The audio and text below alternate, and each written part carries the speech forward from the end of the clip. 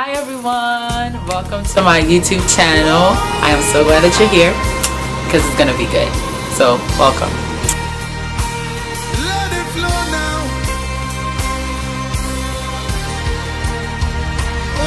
now. If you don't know me, my name is Doreen Achampong. I am a 25-year-old. I live in Baltimore, Maryland, and I'll do an introduction video later, but the purpose of this video channel is really just to talk about the Word of God. I really love to talk, but most importantly, I actually love to talk about the Word of God.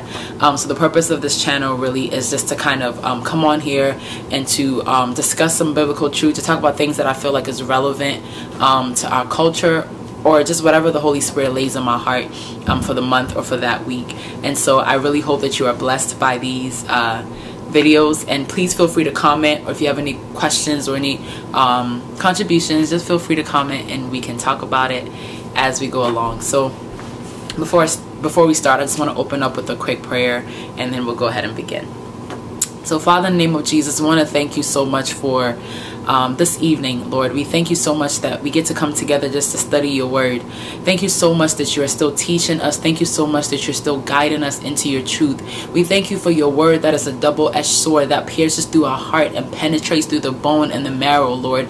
We want to thank you so much for your word that is light, that has come to bring light into this dark world. Thank you so much that you're about to reveal more of yourself to us even as we study today. We are so grateful, and I ask that, Lord, even as I'm about to teach today, or as I'm about to start this video, Lord, may I not speak from my own understanding, but Lord, I just pray and ask that your Holy Spirit will lead and guide me. May I decrease, Lord, even as you decrease today. I thank you. In Jesus' name we have prayed. Amen. Amen. Awesome. So we're gonna jump right in, and like I said, as you're watching the video, if you have any questions or whatever, feel free to comment at the bottom. If you want more clarification on something, just feel free to comment. So as you see, the title of the video is 4 Ways You Are Grieving the Holy Spirit. 4 Ways You Are Grieving the Holy Spirit. So recently I started doing a devotion on the Bible app. I realized that I kind of just wanted more of God, you know. I just wanted more of him, more of his presence. So I started doing a devotional on the Bible app, and on my devotional there was a devotion for a specific day that really stood out to me. And part of that devotion was talking about how we are resisting the Holy Spirit, or how sometimes we resist the Holy Spirit in our lives. And so I thought it was so important, and it really related to me, and it really resonated with me. And oftentimes I don't want to teach about anything that has not been revealed to me, or anything that I have not gotten a personal revelation on. So everything you'll hear on this channel, the Lord has taught me first before I'm coming to teach you all. So like I said, the topic for today's discussion is 4 ways you are grieving the Holy Spirit. Many of us don't know that the Holy Spirit can be grieved, especially believers. We don't know that there are things that we are doing in our lives right now that are causing the Holy Spirit to be grieved. And so we are living our lives anyway. We are living our lives contrary to the Word of God. We are saying things, we are doing things, and we are wondering why we are not experiencing the power of God in our lives. It's because the Holy Spirit that dwells and lives within us is being grieved by the things that we are doing, whether knowingly or unknowingly. So the purpose of this would really be to kind of teach us some things that we do to grieve the Holy Spirit. So 4 things, and we're gonna get right into those 4 things. So the first first way in which we grieve, and I have my notes right here, that's why I'm looking down, I have my notes. But the first thing of the 4 that we do which grieves the Holy Spirit is despising and ridiculing things belonging to God. Despising and ridiculing things belonging to God. And I first want to read from Matthew chapter 12 verse 31, which will give us a better understanding. Matthew chapter 12 verse 31. So the Word of God says, Matthew chapter 12 verse 31, it says, therefore I tell you, every sin and blasphemy will be forgiven people, but the blasphemy against the Spirit will not be forgiven. The blasphemy against the Spirit will not be forgiven. So let me give us some context about this, right? So in this scripture, Jesus Christ had just healed a man that was demon oppressed, right? So the man was demon oppressed, and he was blind and he was mute. So after the Lord healed him, everybody saw that the Lord had healed him, but then the Pharisees were like, this person, like the Pharisees were doubting and were saying that, you know, Jesus Christ had an evil spirit, pretty much saying that like Jesus Christ had an evil spirit, and that's why he was able to heal that man, or like that's why he was able to cast out that demon. And so they were pretty much denying the power of God. They were pretty much denying the healing power of God. And so Jesus Christ said that every sin will be forgiven except for the sin of blasphemy. And so one way that, like the first way that we grieve the Holy Spirit is despising or ridiculing things belonging to God. Many of us, there are things in the Word of God that we don't believe. Like we don't believe in the baptism of the Holy Spirit. Like we don't believe in speaking in tongues. We don't believe in healings and in prophecies. We think that the things of God are a lie. And so these are things that we do that grieves the Holy Spirit. And why is it grieving the Holy Spirit? Because these are the very things that the Holy Spirit does, like prophecy, like healing. The Holy Spirit aids in these things. And so if we pretty much say that these things are not real, then we're saying that the Holy Spirit is not real. And that's what the Word of God is saying, is that blasphemy against the Holy Spirit cannot be forgiven. That's one way that we grieve the Holy Spirit. When we deny the things that the Holy Spirit is doing, when we deny the power that the Holy Spirit is demonstrating through people or demonstrating through others, that's one way that we grieve the Spirit of God. And so Jesus Christ says that every sin will be forgiven except for blasphemy against the Holy Spirit. Right? Why is that? Because when you deny the works of the Holy Spirit, you're pretty much denying God, because the Holy Spirit is God. The Holy Spirit is not a lesser version of God. The Holy Spirit is God. So when you deny the works of the Holy Spirit, or you despise the works of the Holy Spirit, you're pretty much saying that the works of God is not real, and that cannot be forgiven, because you're pretty much denying the power and the presence of God. So that is the first way that we grieve the Holy Spirit. The second way that we grieve the Holy Spirit, or that you grieve the Holy Spirit, that I grieve the Holy Spirit, is neglecting the gift of God given to us. Neglecting the gift of God given to us. Guys, the Holy Spirit, if you read the book of 1 Corinthians 12, it talks about the gifts of the Spirit, right? And so Paul talks to us about how the gifts of the Spirit, some is faith, some is word of knowledge, some is healing, some is prophecy. And if you read the book of 1 Timothy chapter 4 verse 14, Paul tells Timothy that do not neglect the gift of God that was given to you by the placing of hands from the elders. He says do not neglect that gift. And so one way that we grieve, the second way that we grieve the Holy Spirit, is by neglecting the gift that the Holy Spirit has placed within us. Many of us, there's a lot of gifts that the Lord has placed within us, whether maybe it's not healing. Maybe the Lord has given you a gift to evangelize, to speak to people, to draw people unto the saving knowledge of Christ. But you refuse to do that. You're afraid. You're saying that, well, I don't want to do that. I don't want people to think that I'm weird. You grieve in the Holy Spirit because you're not activating the gift that He has placed within you. And so that is one way, or that is the second way that we grieve the Holy Spirit, when we are not walking according to the gift that He has given us. Many of us, the Lord is calling us to so many different things. Like we receive so many confirmations, or the Lord has spoken to us individually about the gifts that He has placed in our lives, but we're not walking in those gifts. And every day that we continue to disobey and not walk in those gifts, we are grieving the Spirit of God. So that is the second way that we grieve the Spirit of God. Remember, the first one we said was despising and ridiculing things belonging to God.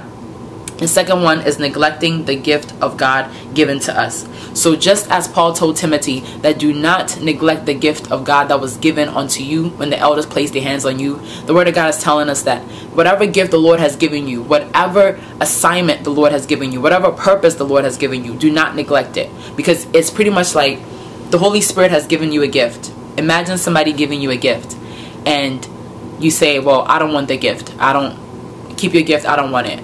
That person is going to feel some type of way. They're going to be like, what's going on? You know, I gave you this gift and you don't want it. That person is going to feel some type of way. They're going to be grieved. They're going to be like, well, why don't they want the gift? In that same way, the Holy Spirit is grieved when we neglect the gifts and the giftings and the talents that He has placed in us to use for the kingdom of God. And so we have to be careful that we don't neglect the gift that God has given us. And so the third way that we neglect the gift, the third way that we grieve the Holy Spirit is when we willingly commit sin against God. When we willingly commit sin against God. Now, this is so huge, right? Because I think this is something that we often overlook in our world today, where Christians, even Christians, are living their lives any way they want to. We don't have any regard for the Word of God. We don't have any regard for the things of God. We just live our lives how we want to. We have our own belief system. We have our own truth because we think truth is relative. We do things however we want to do. We have no regard for the word of God. We pick and choose where in the word of God we want to follow. But one of the biggest ways that we grieve the Holy Spirit is to willingly commit sin. And not only just that, but sexual immorality. The word of God tells us in the book of 1 Corinthians, it says, "Do you not know that your body is the temple of the Holy Spirit who lives within you?"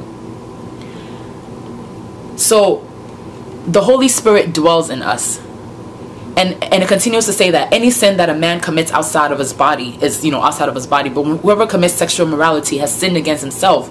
And not only that, but you have sinned against the Holy Spirit, because the Holy Spirit is a spirit and it dwells within you. A spirit cannot just dwell anywhere. A spirit needs a body to dwell in. And so the Holy Spirit lives within you. And so every time you commit a sin, think about it. The Holy Spirit, He is holy. He is without sin.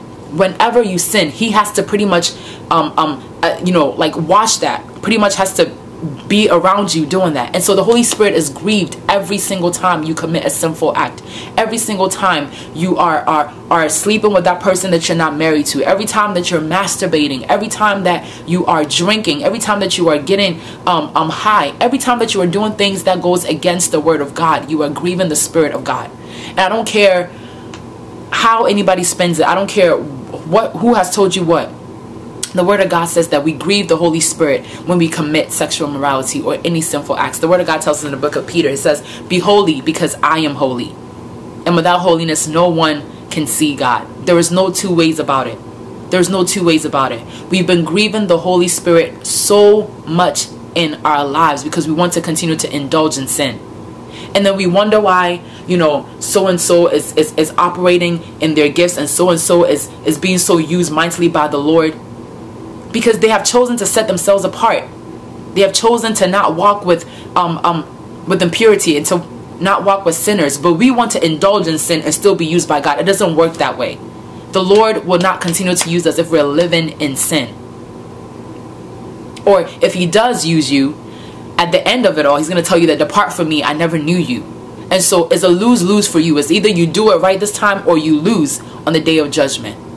And so once again, we grieve the Holy Spirit when we willingly commit sin against God. When we willingly commit sin against God. Sexual morality, sin, anger, pride, unforgiveness. These things, we are grieving the Spirit of God. And it's literally like we're silencing the Spirit of God within us. We're silencing the Spirit of God, and He's not able to operate freely the way that He wants to. Because He's holy. He will not operate in sin. He is holy. He will not operate in filth.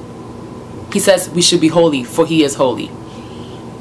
The fourth way that we grieve the Holy Spirit of God is neglecting the fruits of the Spirit. Now this one really got me because, it's one of those things that you heard all the time, but then when you finally kind of get a revelation of it for yourself, you're like, wow, this is real. So one way that we grieve the Spirit of God is by neglecting the fruits of the Spirit. Let's go to Galatians chapter 5, verse 22 to 23. Galatians chapter 5, verse 22 to 23. And it says,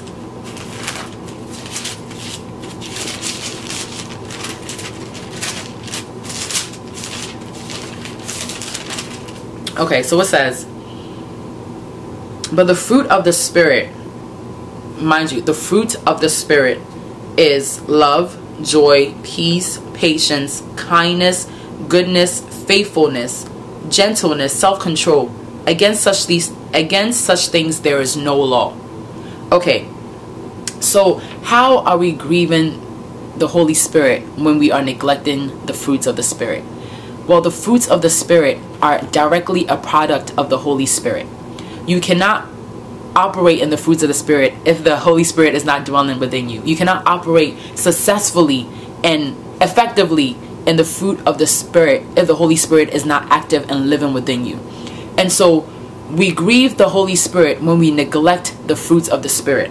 And so so it says that the fruit of the Spirit, let's say, is love, joy. So whenever you're walking in hatred, you are grieving the Holy Spirit. Whenever you are walking in impatience, you are grieving the Holy Spirit. Whenever you're walking in bitterness, the opposite of maybe, let's say, kindness, you're grieving the Holy Spirit. Whenever you're walking in unfaithfulness, which is also idolatry, putting something before God, magnifying other things before God, creating other idols before God, you are grieving the Holy Spirit. Whenever you lack self-control, like whenever you're impulsive and you're not able to think about things, you just act on your emotions, you act on your hormones, you are grieving the Spirit of God. And so the fruit of the Spirit is an outcome, or is a product of the Holy Spirit being activated in us. But we can't do that if the Spirit of God is grieved within us. We cannot operate in the fruits of the Spirit if the Holy Spirit is grieved. Because who's going to enable us to do it? If that very Spirit is grieved in us, who's going to allow us to operate? And so think about it. This was really big for me because, you know, like just last week I was struggling with a lot of like fear. You know, I was doing my devotional. My devotional was telling us to talk about things that we struggle with, right? And so I was like writing down in my journal, and I was writing down fear, and the Holy Spirit just let me, like, you know, how are you, like, you're grieving the Holy Spirit every time you're afraid. Because you know what his word says? He says that he has not given us a spirit of fear, right? And so how do you say that you have the Holy Spirit in you but you are walking in fear? Then you're literally diminishing the work of the Holy Spirit in your life if you're continuously walking in fear. And so that was like a revelation for me. I'm like, Doreen, you cannot walk in fear and like be operating in the fruits of the Spirit. Or like, you're grieving the Holy Spirit every time you're afraid. You're grieving the Holy Spirit every time you're doubting. You're grieving the Holy Spirit every time you're rejecting love. You're grieving the Holy Spirit every time you're lacking self-control. You're grieving the Holy Spirit every time you're impatient. So whenever we act contrary to the fruits of the Spirit, we are grieving the Holy Spirit. And so I don't want to make this video long, and I kind of want to bring it all together. So the 4 things that we've talked about so far in regards to the 4 ways that you're grieving the Holy Spirit is despising or ridiculing things belonging to God, willfully committing sin against God, neglecting the gift of God that has been given to you, and neglecting the fruit of the Spirit. So when we look in the Word of God, the Word of God tells us that the Holy Spirit is our helper. The Holy Spirit is our comforter. The Holy Spirit is our teacher. Now, how can the Holy Spirit be all these things to us if we are consistently quenching that fire within us by the 4 things that I discussed earlier? If the Holy Spirit is grieved, and if the Holy Spirit is quenched within us, how can he be a helper? How can he be a comforter? How can he be a teacher? And so that's why many of us are weary, because that Spirit, the Holy Spirit that's supposed to be our helper, we have quenched him. And so now we're trying to do things all by ourselves. And so we're anxious, and then we're weary, and we're worn out, because that helper that is supposed to be helping us, we have grieved him. And so he is not even activating the way that he's supposed to be in our lives. The Holy Spirit is supposed to be our comforter, but we've grieved him, and so many of us are depressed. Many of us are lonely. We found ourselves in situations. We've grieved the Holy Spirit. Many of us are lacking knowledge because the Holy Spirit is our teacher, and we've grieved him. And so he's, you know, we no longer have insight into the Word of God. Like, we no longer have understanding of the Word of God because we've grieved the Spirit of God. And so what I want to leave us with today, hopefully by the grace of God, you learned something today. Hopefully, even as I was speaking, the Word of God was ministering to you. But this is a message for all of us, that what are you doing? That what is causing you? And you know, there might be more things than these 4 things that I labeled. There's other things that we do that can grieve the Spirit of God. But these are the things that I wanted to touch on. But I just want you to examine yourself. Many of us want to experience the power of God in our lives, but we are doing things that are causing the Spirit of God to be quenched and to be grieved in our lives. So then how is it that we can experience the power and the glory of God? It is not possible. We have to come to a place where we examine ourselves, look at the things that we've been doing that has caused the Spirit of God to be grieved, and begin to repent. Go before the Lord and say, Father, I repent of these things that I've done. I need to be restored. I need to be revived. I need your Spirit to be activated in me once again. Because the truth of the matter is, as a believer on this earth, without the Holy Spirit, you will not be successful. Without the Holy Spirit, you will not finish this race. Without the Holy Spirit, you will give up. We need the Holy Spirit. And so if we need him, we might as well have him be activated and, you know, up and running in our lives, because we cannot do anything without the Holy Spirit. So I pray that this was a blessing, and I just want to close out in a quick prayer, and just wrap this up and just allow the Lord to do his work. And so I just want to close this out in prayer in Jesus' name. And so, Father, Lord, we want to thank you so much for your word today. We thank you for teaching us, God. Thank you for reminding us, Lord Jesus, about how important your Holy Spirit is, Lord. Father, when you left, you knew that we cannot do this life on our own. And so you left us with the helper. You left us with an advocate, Lord Jesus. And for so long, we have grieved that advocate, Lord. And so we've been doing life on our own. But Father, today we repent, God. We repent of our sins. We repent of our unrighteousness. We repent, Lord Jesus, of our ignorance, Lord. And we just ask that the Holy Spirit will just be ignited and revived in our hearts and in our minds once again, in our lives once again, Lord Jesus. We don't want to do this thing on our own.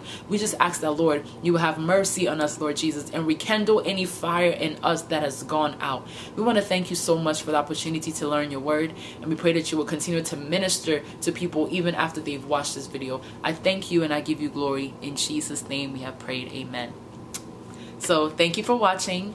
Don't forget to like, comment, subscribe, and I will see you next time. God bless you and have a great day, evening, morning, and I'll see you soon.